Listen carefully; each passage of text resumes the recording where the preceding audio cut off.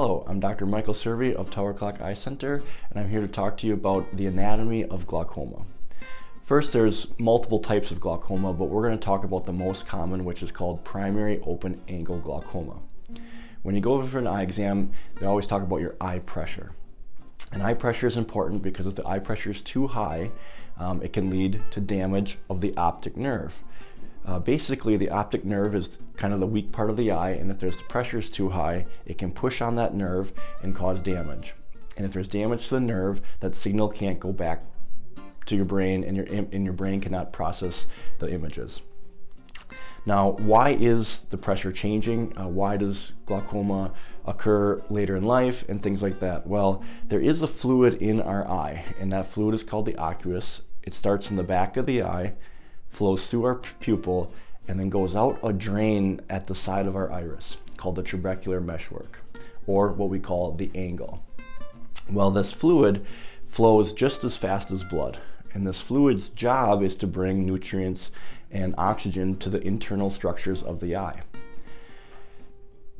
Over time, the trabecular meshwork can slow down.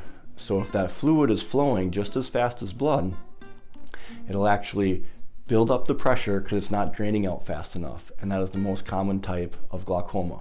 We call it primary open angle glaucoma because that angle is slowed down. The main reason of this fluid being clear is because if there was blood flowing through our eye, you can't see through blood.